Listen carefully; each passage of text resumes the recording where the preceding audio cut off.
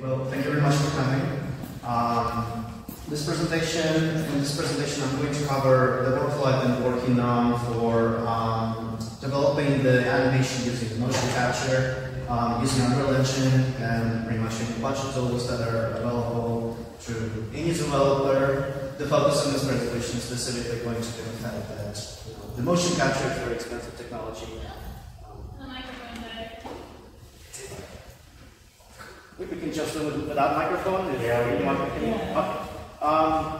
So the focus on this presentation is specifically going to be on the budget tools, something that you can do by yourself at your home with the limited amount of the resources you will spend on making sure that your animation and motion capture is going to be available. I've been kind of like working on and off in this workflow for 2 and 3 years, so hopefully that's something that you can find useful for your own projects. Maybe you can something incorporate in your own workflow.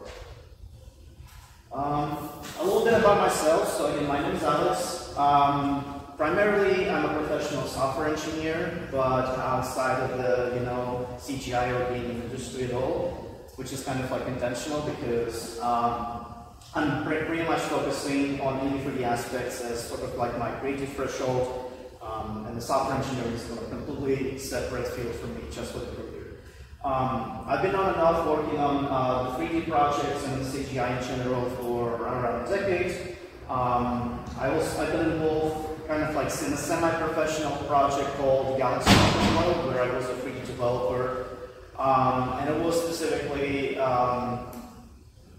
a spiritual successor for the canceled Star Wars Battlefront 3. In the end, it kind of like didn't work out, but it's still, that was an experience that I leveraged to work on myself, work on my own project as a solo developer. And then in the end, I just decided to stick with it as a hobby. So there is the ArtStation link you can scan with your phone. It's just a regular QR code.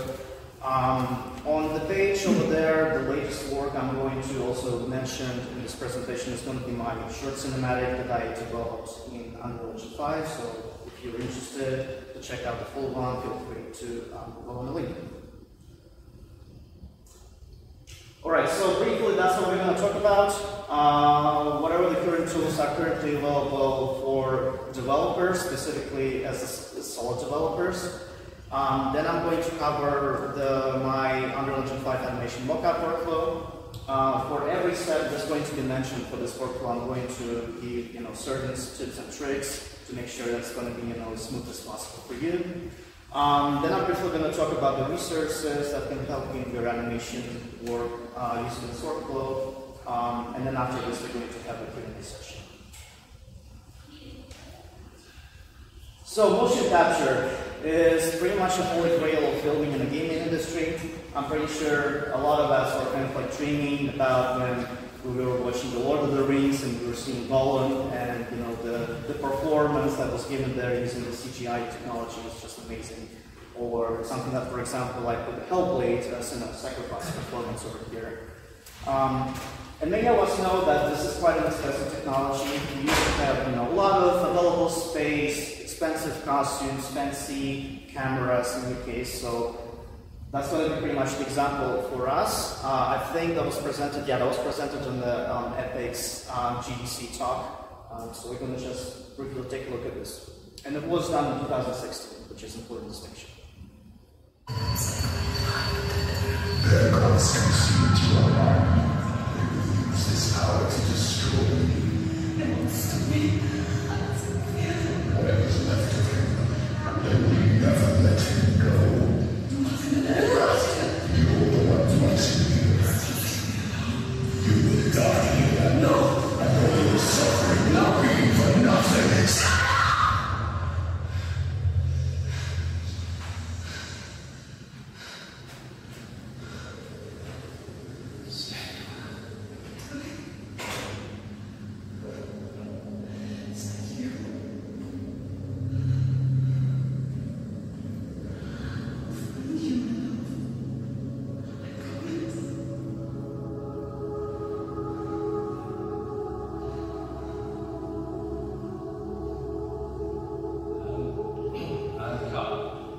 Who said that?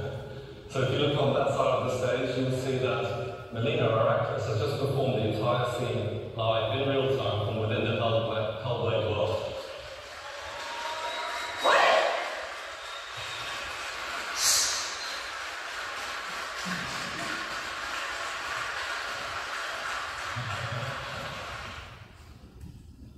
So seeing this, probably no one would think this is something you can pull off on yourself because, you know, it's not so many things where I mentioned about like how expensive it is.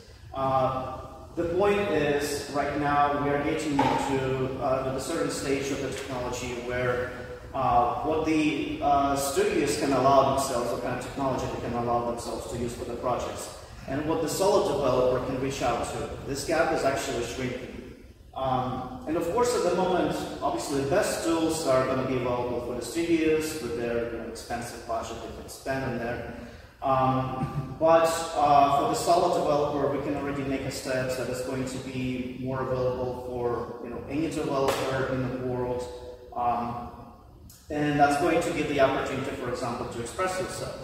Maybe you wanted to try yourself out in the acting, specifically in your game, in your project. In the cinematic that you would love to make. And the Hellblade is a good example because the actress, Melina Jurgens, actually had no prior acting experience before working on this project, so maybe you're going to be next. This is going to be the opportunity for us here to grow. And there is already a wide market available for the indie studios, and over here I just mentioned the examples of the most, probably most famous projects and services you can find over the internet, and you can use their technologies to do a motion capture, and they, at this point, are working really well. However, they still quite expensive. I think around, on average, like $3,000 for just a costume, and you still need to have like a good helmet mount and like a really fancy camera that can capture your facial movements. So it's still not that available for a single developer. So there must be something else. And this is where the VR tracking actually steps in. What do we have in the virtual reality tracking in general? So we have the headset, we have the hand controllers, and in addition to them, you can add different sets of the VR tracking devices, which is going to be like Live Tracker or the Tuned Tracker. And this kind of technology is getting more popular and more affordable thanks to these projects like VR Chat. It's very popular right now, just to step in with a full body motion tracking costume, just for playing the game. But what if we can use it to actually inject into our workflow? What if we can actually make it part of our project, and just to make it more accessible for the developer with the less headache, with less technical hassle. That's the hardware we can use. That's something we can stick with. The examples I have given, so for example, the prices I have found so far, the Wacom 2.0 tracker is probably the most common one. I think right now it's on the second-hand market. Vive doesn't officially sell them anymore. They specifically switched to Vive 3.0 trackers, which are kind of pricey. And it's also, this is the price for the single tracker. There is also Tuned Tracker, which was originally the Kickstarter project, and they successfully got it through, and I think they actually still working for the production of different trackers called the Tuned Tracker. I think they don't sell them as the single trackers separately. They usually sell them like in a set of the 3 or 4 or 5 trackers. And as I mentioned here, the minimum set of the 3 trackers is required for you, which is going to be, your feet and your hip. 6 trackers is going to be recommended in this case, so you can add 1 for your chest and 2 for your elbows. So this is the hardware we can use. What about the software? This is good. That's where it actually gets a little trickier because right now there is various applications and the projects available on the internet. Like you can really just search for VR Mocap app, and you will get the results on the kind of like the undergroundish projects that are not really that widespread available or known for many developers. And most of them, for me personally, did not work very well. In general, they were a good presenters of the idea with the fact that yes, VR Mocap is actually can be part of the production. But in a different sense, for example, some of the apps did not have extensive feature, like the smoothing algorithm wasn't working very well because the VR Mocap on its own is kind of like a shaky. It's not as precise as, for example, like a Rococo suit or the Wacom. But it's still something that can be used, and the point wasn't finding the right software in this case. And this is where I actually found one, and it's called VR Mocap Fusion. I'm just going to turn on a demo over here. This is the project of the single developer that had a passion for the VR. It's available completely free for Steam. You can use various sets of the features. For example, over here it's showing like different solvers for the IK rig, which essentially means you can grab your weapon. It's going to actually give you smoothing exported. So, for example, I'm just going to switch back over here. You can export your scene with the animation into Blender. From there, you can actually work on it. Maybe you need to do some cleanup, but this is actually a raw result you can achieve over there, which on its own is honestly back in the day was actually quite impressive. Right now, I think, as I said before, it's available for free in Steam. There is some extensive feature that only under the paywall, which is actually a pretty small paywall. So if you're interested, you can support the developer on the Patreon. It's going to give you a list of the different features you can use for your own work. But honestly, on its own, just using the free version should be just good enough to fulfill your needs.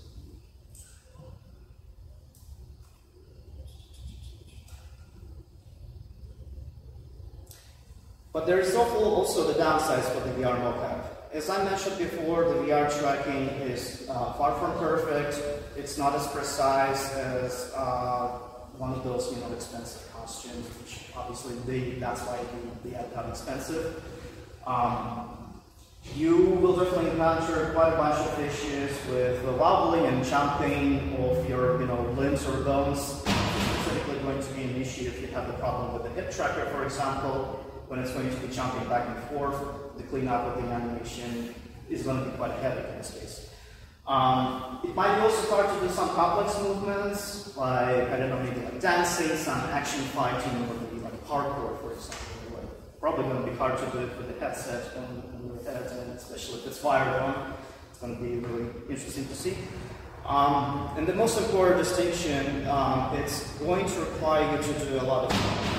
So, for example, I have the test recording over here I've made, and you can see, like, in this one's kind of like pretty tricky. The twist of the bones, and especially the hip bone, is kind of like weird here, and it's kind of like jumping back and forth. The elbow is going to be going inside. Elbow sometimes is probably the most prominent, where the prominent issues you will find it. So you can see it's far from perfect, definitely.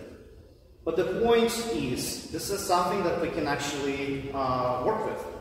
So we can get to a point where on the left you will see that this is the recorded animation I've done, completely raw. On the right, it's a cleaned up animation. As you can see, it seems to be more proper, it's more smooth, there is less jumping. And in general, this is something you can actually use in the production. So, how do we get there? This is the Mocap workflow that I've been working on so far. So you have the Mocap Fusion VR over here. You can use either Lightning or FBX Export to send the animation data to Unreal Engine.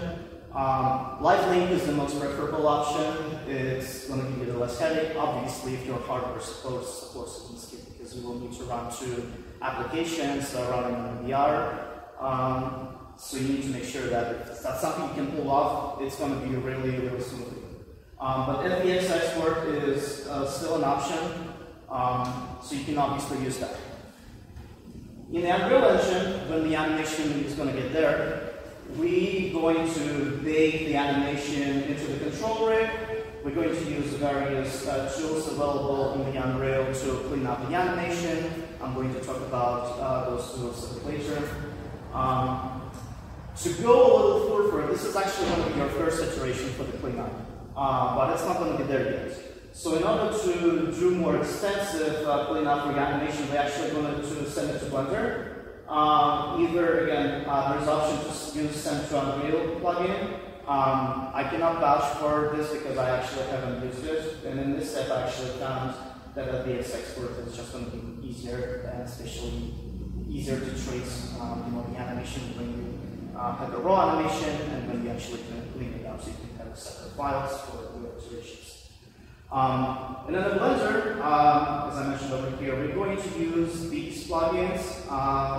We need to redefine the animation layer, and then animate it, and then wrap it. So those are the plugins that you will need, either to buy or access for free. Some of them are for free, like we need to redefine, and I think animate it is for free.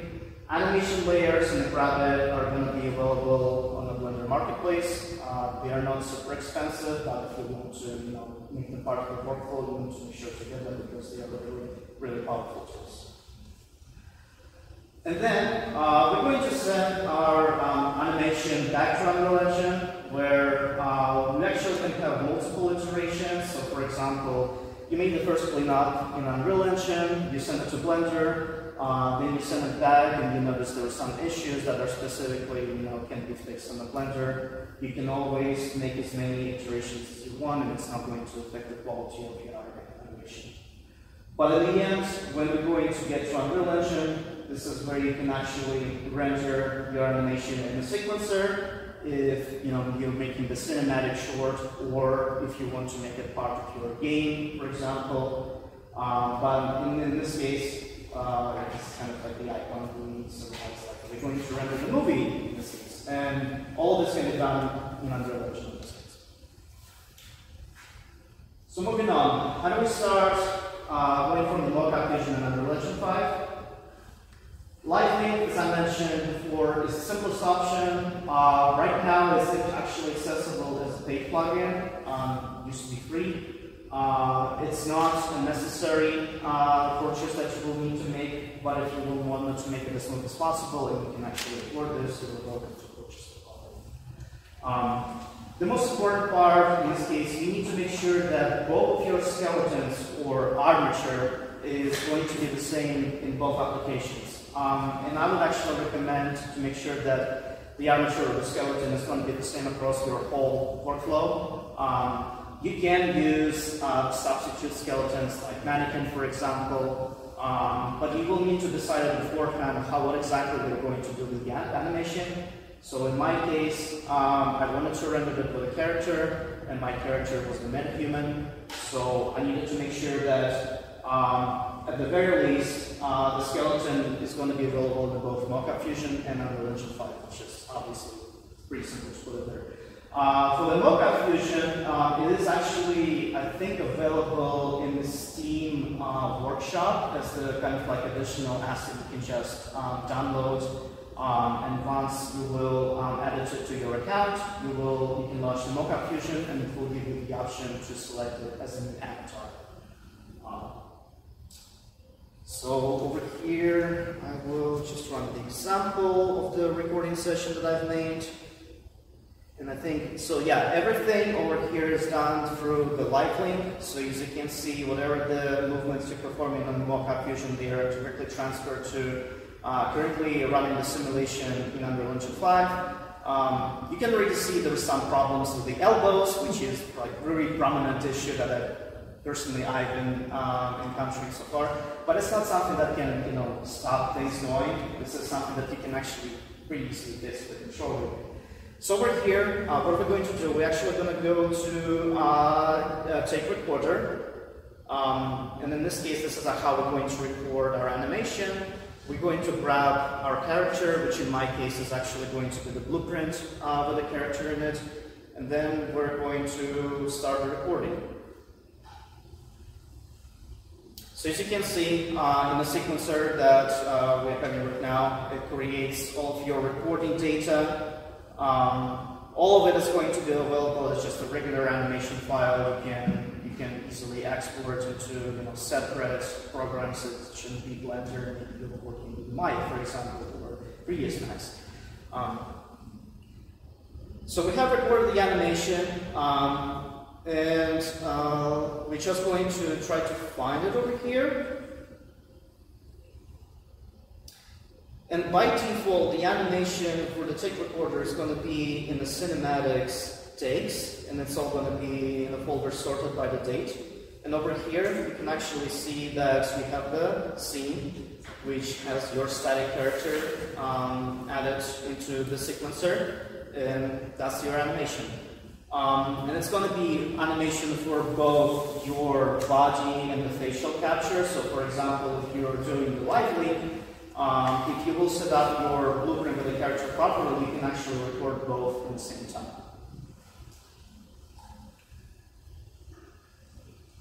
Okay. So moving on, control rig is going to be our primary tool to use for the animation cleanup. And hopefully everyone's familiar with the control rig.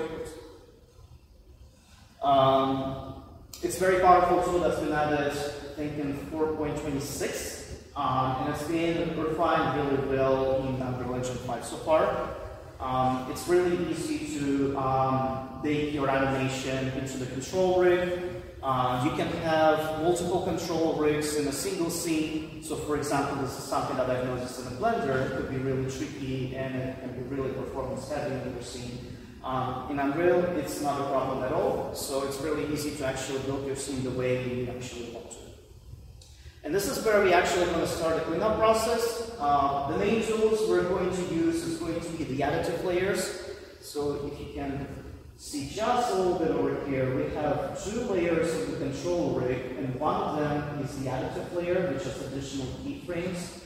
This is the way you can actually adjust your animation. So for example, if your hand in the right position, you can move it a little bit away.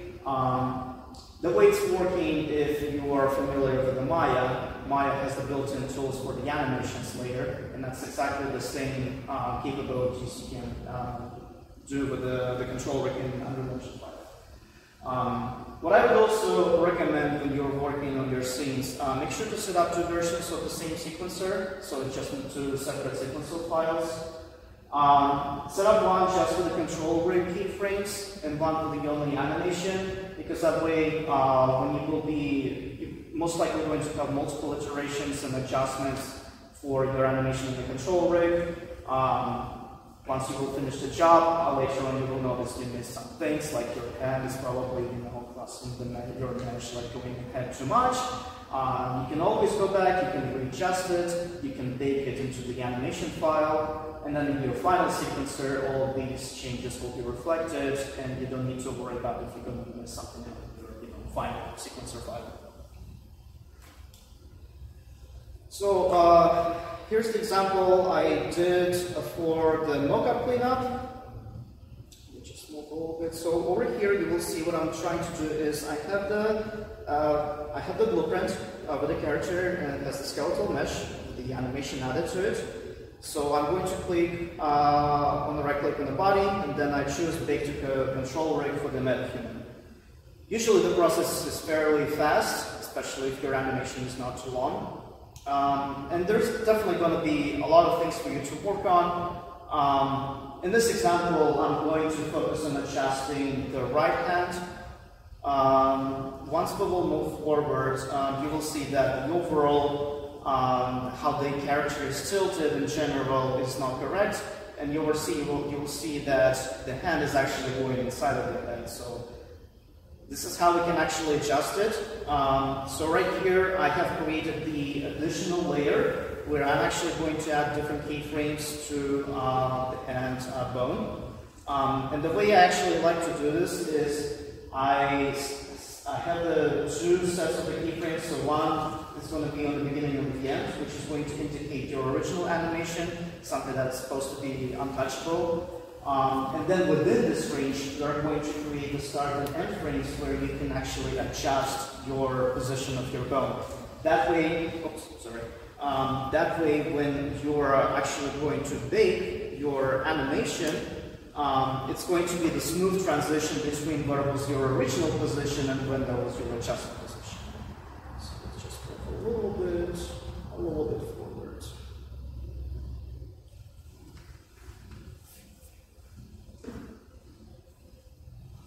So again, we start with in the very beginning.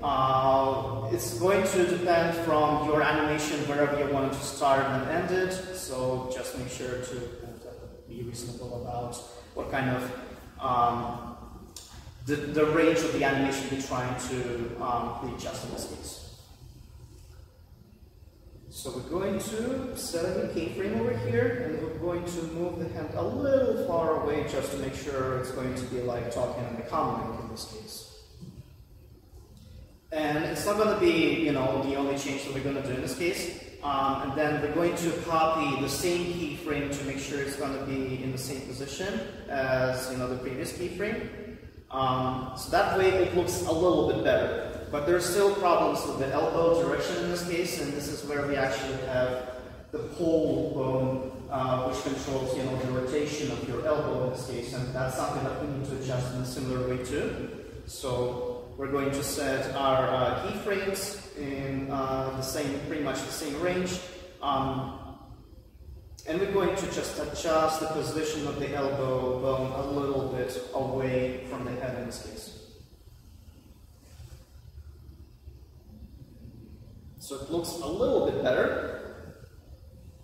And we do the same at the very end. We're going to copy-paste the same keyframe. And you will notice that there is a jumping movement in the elbow, so that's something that also should be adjusted. There are multiple ways to do this. Usually it shows, you know, the imperfection of the motion capture in this case, and that's something that you will need to, that's something you're going to encounter a lot. But right now, we're actually going to bake our layers into one. That way, it's just going to be easier to work with. And in order to adjust, you know, this kind of like jumping back and forth for the elbow, we are going to use the animation graph. So as you can see, those kind of like big clips, they usually indicate on the graph that there's been a very sudden change, you know, in the coordinate, and it's usually it's going to be noticeable in, you know, both location and rotation. Scale usually is not a concern unless you explicitly change the scale of your bone. But over here, you know, I'm trying to kind of like move it away, and I'm noticing there's like a snapping option available. So moving it a little up just makes it a little easier. It's not perfect. It's still going to require the cleanup. That's not something that we need to worry about over here because Unreal toolsets, for now, are not really that versatile for, you know, deep cleanup of the animation graph. This is something that we can do in the Blender much easier. But right now, we're just making the first adjustments and seeing if it's just going to make it a little easier to move forward and finish the major work on the cleanup in Blender. So I'm just going to stop here because it's pretty much going to be the same process as the video, and we're going to move on. So now we're switching from Unreal Engine 5 to Blender. The best bet in this case is going to be using the UE5 plugin. What it's going to do for you is when you're going to import your skeleton of the character into Blender, you don't have those kind of like out-of-the-box tools available for converting it into control rig, just like it is in Unreal Engine 5. So this plugin actually gives you the ability to quickly convert both your character and the animation assigned to this character into control rig, which is going to give you the same capabilities as in Unreal Engine 5.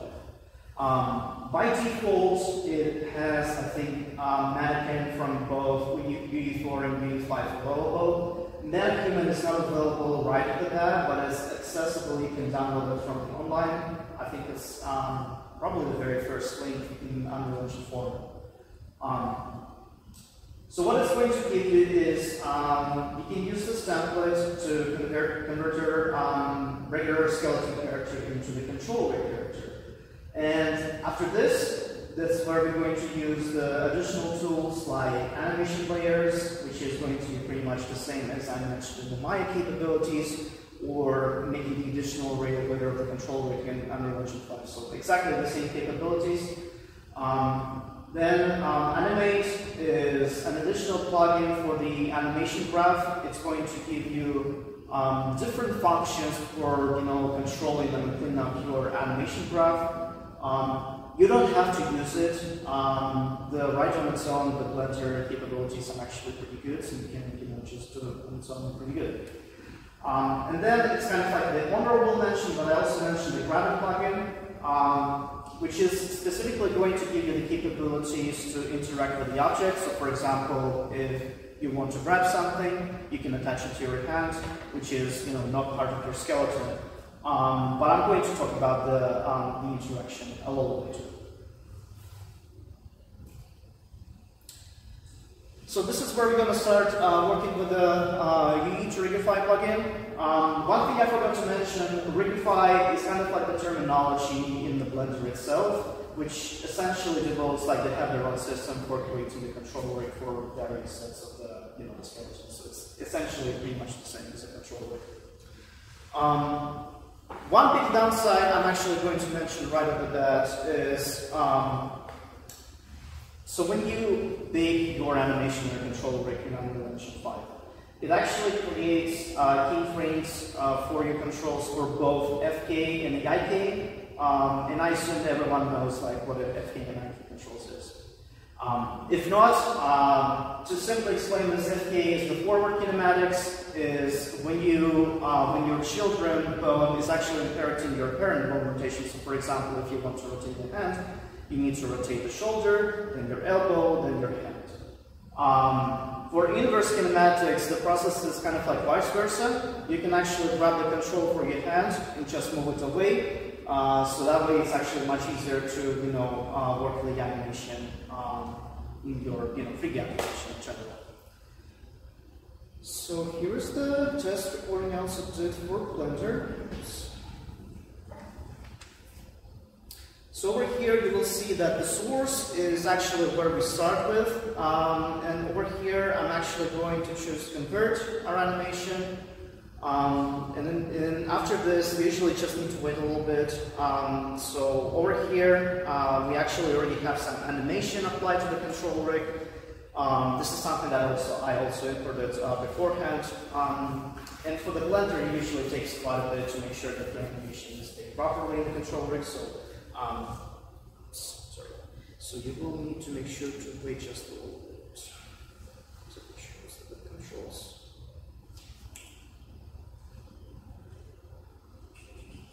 Okay, so we have our animation. You will see some of the controls are not moving, and that is because those are. Oh, why is it moving back? I'm so sorry. We probably don't need to use the arrows to control the video. So over here you will see these controls like for the arm and for your feet, they are not moving. It's because the plugin is baking the animation on just your regular controls, and your IK controls are usually untouched when you're just going to get started to work. So this is something that we're going to fix. And also, the control rig in the Blender is right off the bat is going to have like a tons of different controls. Like maybe some you can see there's like some adjustment bones, which are like indicated with the the little spheres. They usually indicate like the twist control you can adjust in your Blender. And Blender gives you the capability to hide those layers of the controls, so you can just focus on the specific areas. Otherwise, it's just going to be really overwhelming to work on. So as you can see, the regular FK controls are working, and over here you will see the influence. So right now it is set to 1, which means that all of the influence is actually going to the forward kinematic bone. Which is actually good. That means that the animation baked just fine, but it's not enough for our needs. we need to actually make sure that our inverse kinematics bones are also going to have the the keyframes. And that is actually what I'm going to do over here. Let me just go back a little bit. So over here you'll see there's going to be this action, and it's going to ask you the question like, are you going to apply snap IK to FK, which means you're going to essentially bake your animation that is coming from your forward kinematic bone to your inverse kinematic bone. That way you will see that your IK controls in the right position. That means you can easily adjust the position of your feet or of your hand, and it's not going to affect the whole body. So as you can see, you can easily control your hands, and you can easily adjust their position. When you're going to change, the hip bone, which is usually on the top of the hierarchy, it is not going to affect your IK bones in this case. All right, so you definitely notice there's going to be some issues in the animation that you add to your control rig. So how do we fix this? So this is where the animation layers plugin steps in. And in this example, you will see that something went wrong when I was importing the character. I have the separate bone responsible for the helmet, and Unreal was actually looking fine. But when I imported it into Blender, it got turned on 90 degrees angle. So how do we fix this? So we actually don't need to bake into control rig over here. You can if you want to. But if there's some noticeable issues you want to fix right at the bat, you can obviously work with your original armature. So we're going to go to animation layers, and over here you will see there's going to be a top animation layer and there's going to be base layer. It's going to work pretty much the same way as you have seen in Unreal Engine 5, where you have two layers of the control rig. The only difference is the additional layer is actually on the bottom. Over here, it's on the top of the layer. And we are actually modifying the animation layer. So we're just making a twist, and it's going to be exactly 90 degrees. And it's going to be the change only in this specific bone, which is the important part, because when in Unreal Engine you're baking your layers with additional animation, if I remember correctly, it actually bakes all the changes to all of the bones that are part of the skeleton. The good thing about the animation plugin in Blender is you can bake the changes only to the specific bones, and it's actually going to be much faster because you don't need to perform the changes for your entire skeleton, your entire animation. It's going to be just a very small time range, and just going to be a very small area of the adjustment. So again, we're turning the bone in this case, and it's going to be the change in the animation layer. You see everything just works fine. And if all the switches on and off, you will see that this is going to be pretty much the base layer.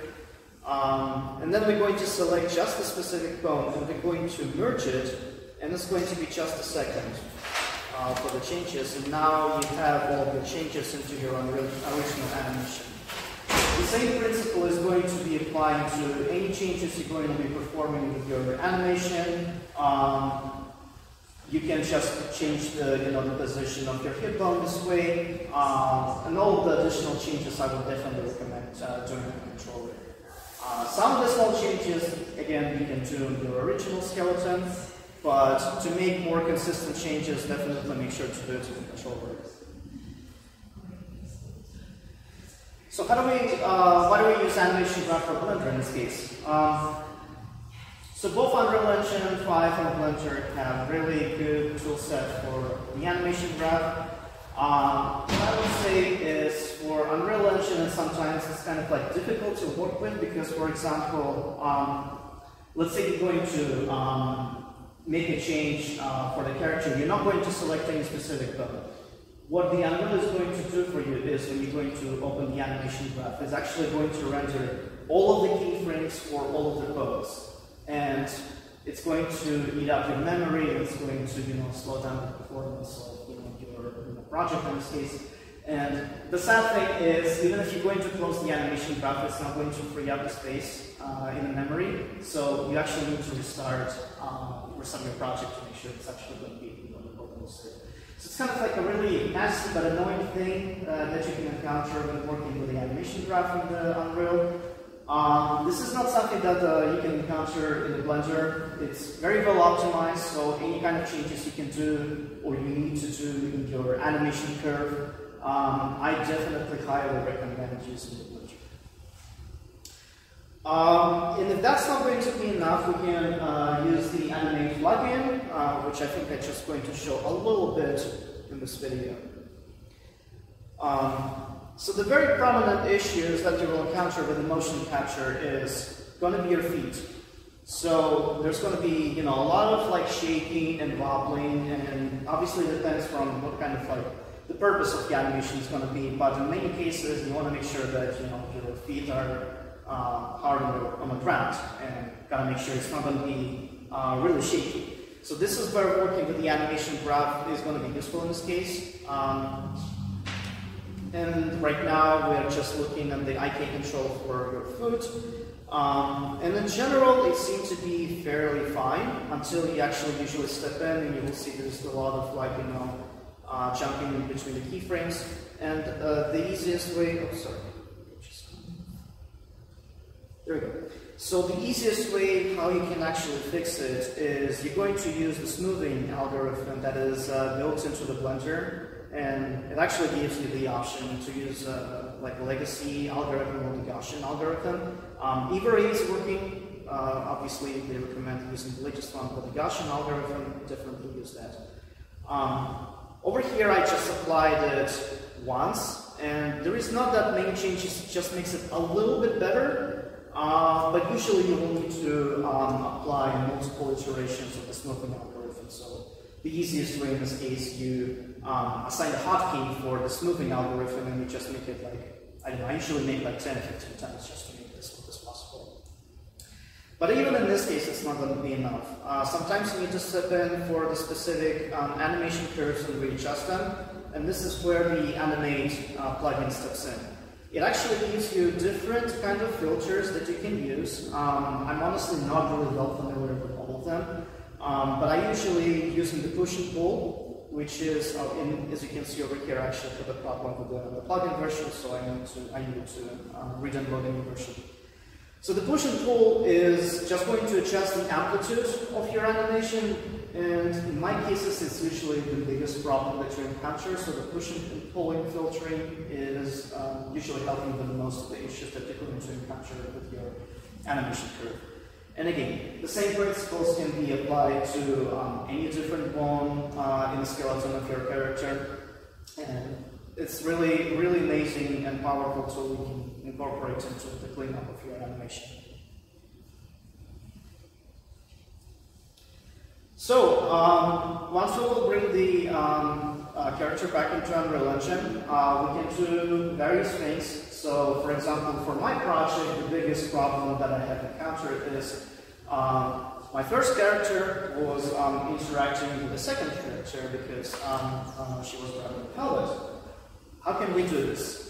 And the problem in this case is going to be that you are actually trying to make this first skeleton interact with the second skeleton, and there were no, out of the box capabilities available either both in Blender and Unreal Engine when I started to work on this.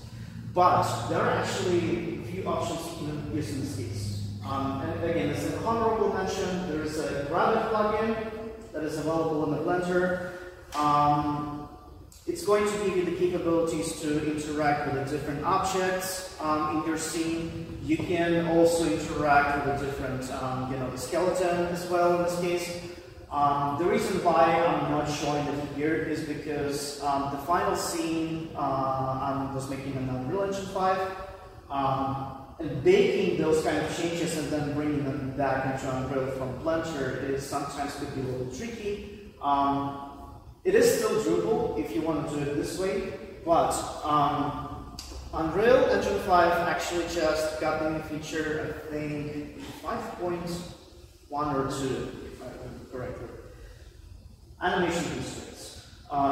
what exactly this actually means. So let's say you are trying to control a first object, and you want to make sure that the changes are going to be reflected on the second object. So let's say you're going to have the location constraints, so when you move the first object, you want to make sure the second object is going to be moved with it as well. Same with the rotation, scaling as well. The most important constraint that is going to be helpful in this case for you is going to be the parent constraint. So that means is, actually I'm going to show it here. So you see here that that's actually what we want to get. We want to make sure that the second character wants to grab the helmet of the first character. The important distinction in this case is this is actually the separate static object. It is technically not part of your, my animation character. It's not part of the skeleton itself. It is the object that is having the baked movements coming from, the head of the first character. This is something that I found really easy to control, just doing those kind of, interactions, with the separate characters that are, not part of the skeleton. It is definitely doable if it's part of the skeleton, but in this case, you need to make sure that it's actually going to be a completely separate, object that is part of the skeleton. So it should not be part of the same character in this case. And if it, usually sometimes in this case it gets really complicated, so if it's a very small change that you will need to do, or the very small thing you want to show in your scene, I would recommend just doing it with the static objects. It's just going to be much easier and smoother. So over here you will see that we actually have our keyframes for the object that are tied to the first character. And over here, there is, I added the label where this interaction ends, and the helmet should actually follow the hand of the second character. So how do we do this? So we move the keyframe, to our starting position, and you see right now it's not doing much. And we go to the constraints, and we select the parent. And now we're going to select the left hand of the second character. And once we, move the position, you can see that we're going back. And once it's attached, you can see the hand is actually grabbing the helmet in this case. And in order to actually bake this change, because it's still, the movements are coming as a part of the constraints, and in most of the cases you want to make sure that your animation is actually baked into the keyframes. So we can set the final influence over here. It's actually going to set where the influence of the constraint ends. And then you make the right click on the constraint itself. And then you're going to select bake. So this is where it actually removes the influence of the constraint itself, but you can see, and especially it's noticeable through the tracing over here, that all of your movements are actually coming as the animation from the keyframes. There is no constraints involved. And this is something you can do for different things. You can do it with the weapon. So for example, it's part of the holster, which is usually weapon is kind of like part of the bone slot holster. So in this case, you kind of you need to usually perform complex changes, moving the object from the first bone to the second bone. For the regular scenes, you don't need to worry about this. You can just use the static objects, and the animation constraint with the parent is going to help a lot to build the interaction of your characters.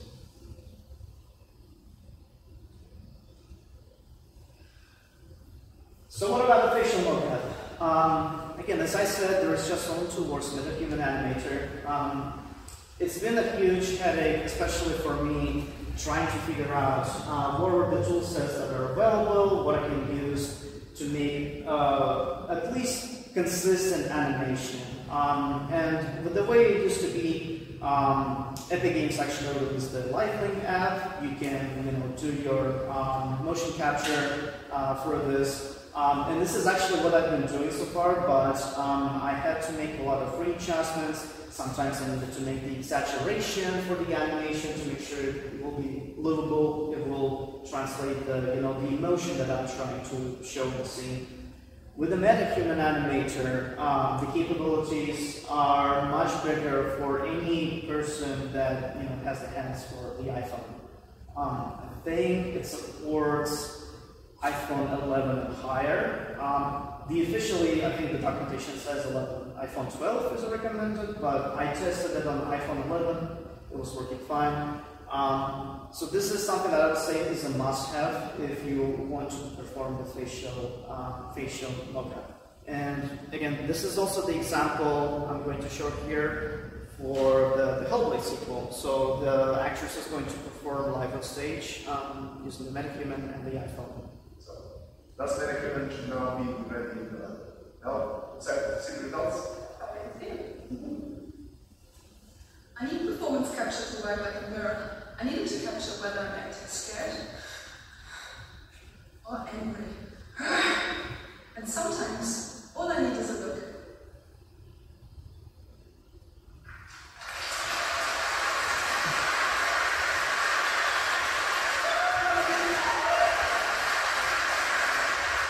That's it. You don't need to worry about, honestly, you don't need to worry about any other technology, testing what works and what doesn't. Obviously, right now, MetaHuman Animator is applicable only to MetaHumans. I'm not aware if there are any, kind of like a plugins or any extensive support to make sure this animation is available, for the different skeletons. So definitely, if you're using a different skeleton, you probably need to make a little more research. What you can do in this case. MetaHuman is a really powerful tool. I honestly found I didn't need anything else. I didn't need to look at any other skeleton. It performs the work just right away.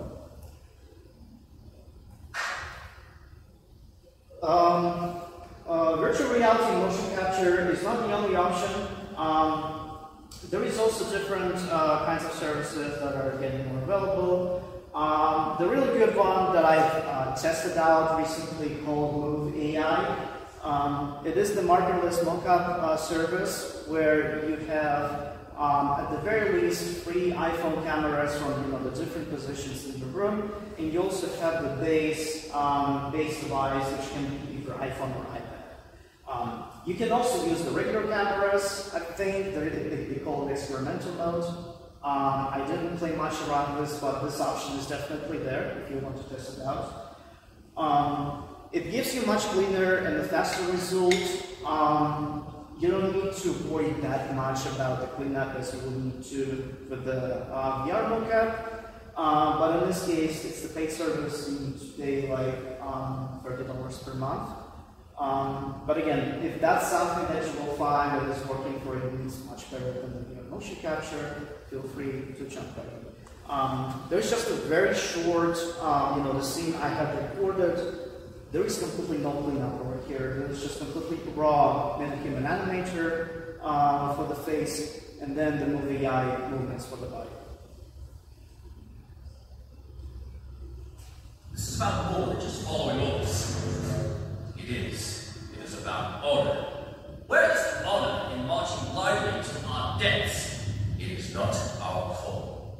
We are part of something larger. We are not independent of one another.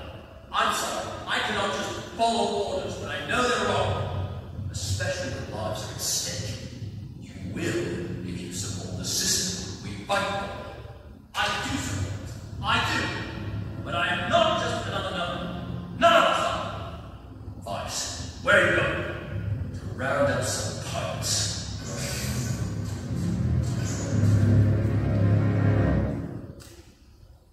So, if you have noticed, there is kind of like more micro movements when you use Move AI, because with the VR mocap, it's a little more stiff movements. You can see there's like less movements with the shoulders, with your chest, and over here you can see just kind of like makes the character more livable. You can see just how movements are just more fluid.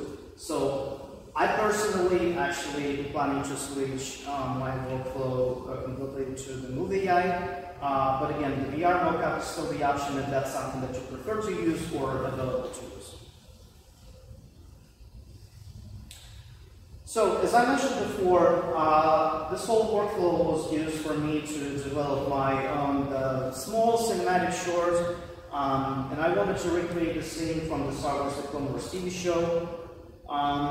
Beforehand, I would say I had completely zero experience working with the cinematics. I had no, basic knowledge of something that you would expect from the regular artist to have, so which is like a camera setup, lighting, color grading, composition, and how do you actually render the movie in Unreal Engine.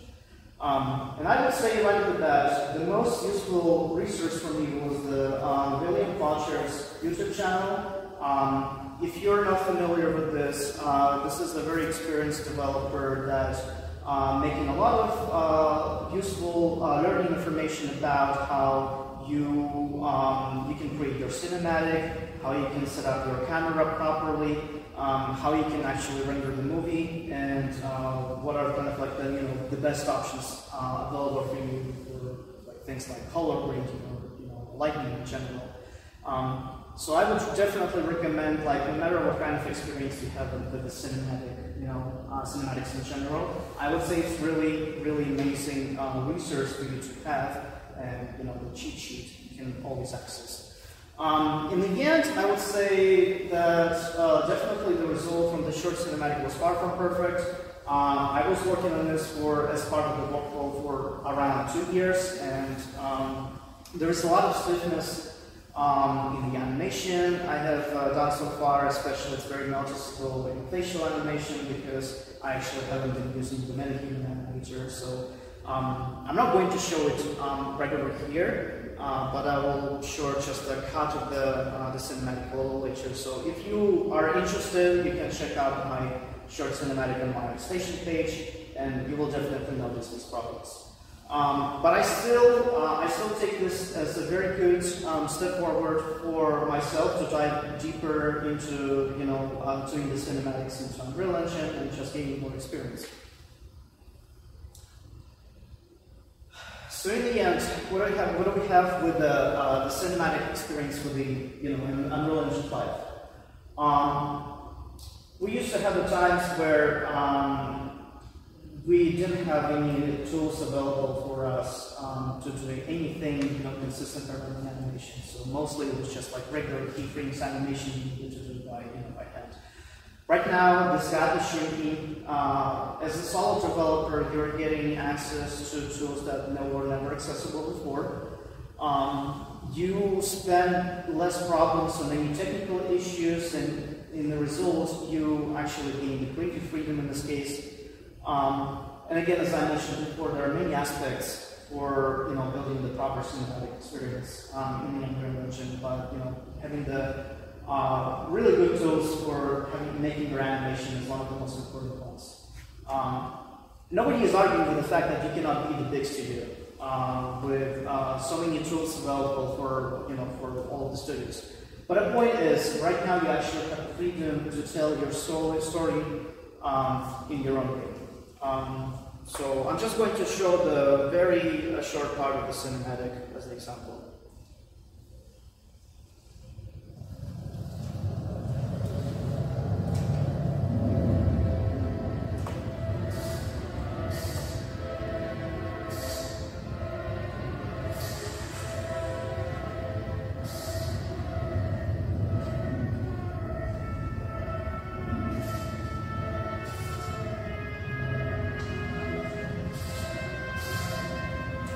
Let's hope all that trip pays off.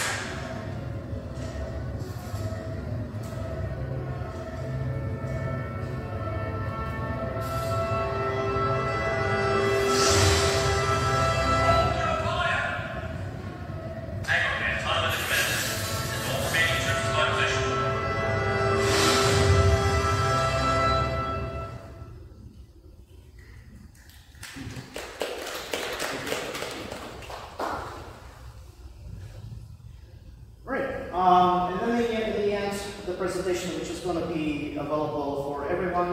I will post the link for the presentation of the material for it in the Discord for the Unreal PDX. But over here, I have listed the links for all of the resources that I've mentioned so far. The one thing I would add in this case is also the YouTube link for the William Fletcher channel. And I have also something I haven't mentioned before, but I use this Create Next Gen AAA Characters for Unreal Engine course specifically with the intent of how you can make the custom character using the metahuman, because right off the bat there is very limited the controls you have when you're making your metahuman. Like, it's really amazing tool, but the course will give you the insight how you can actually go a little further in this case.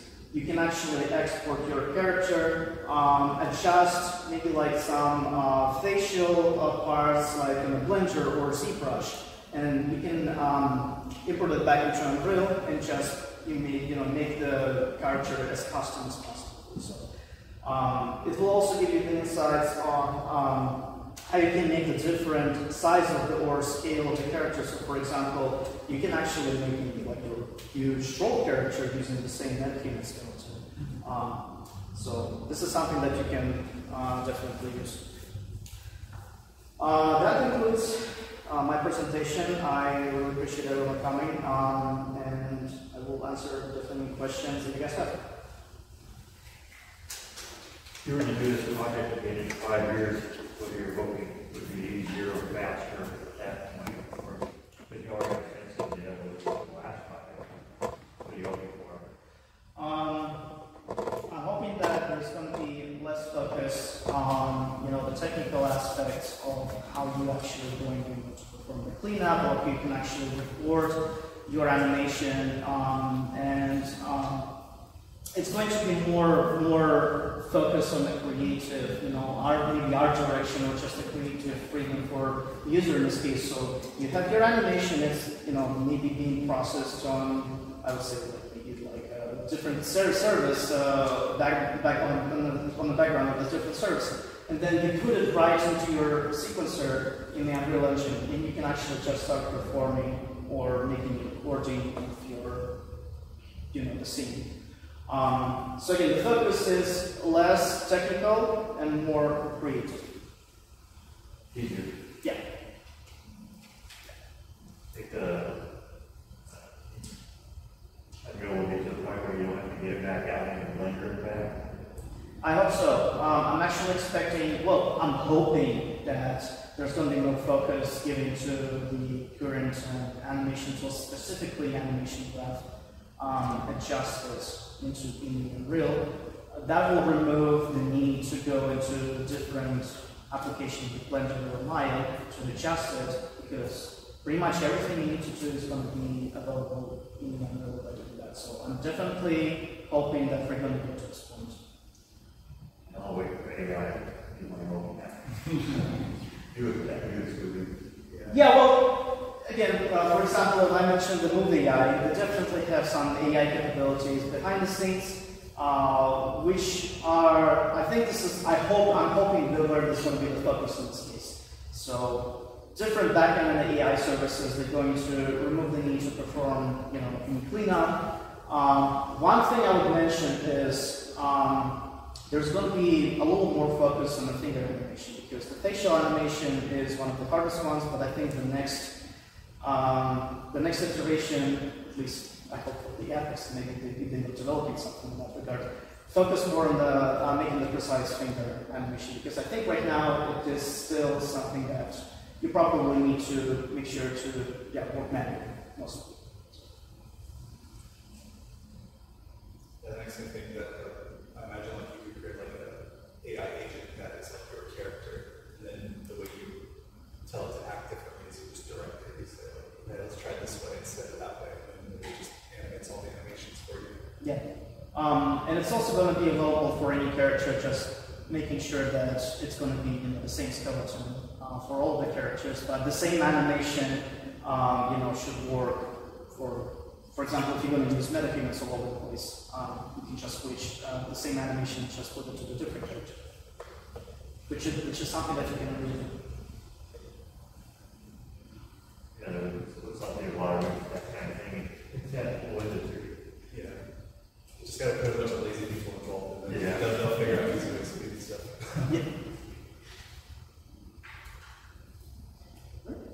So how long did the project take you? Say again?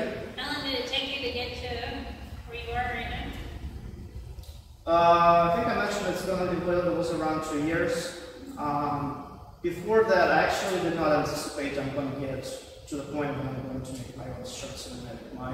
My intent was only like how much I can customize my own human character, because before that I had my own iteration of the character I made in the ZBrush manually, which didn't work that well as I expected, but at the same time I was able to readjust the overall proportions and got to the point that it will be easier to use the metagame in this case, because especially with the capabilities of the animation and mostly thanks to the facial motion capture, because otherwise if you are working with a custom character you actually need to build all of it from scratch. And Blender actually has the plugin for it. It's called Faces, I think. It's where you're actually going to build your own morphs and the blend shades, but it takes a lot of iterations and it's a huge amount of work, which is already been done with the metagame.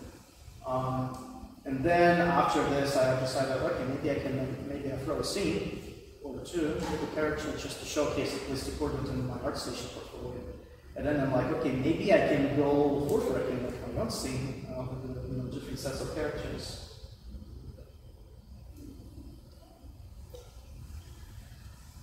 Awesome. Well, thank you very much for your attention. Again, the presentation is going to be available.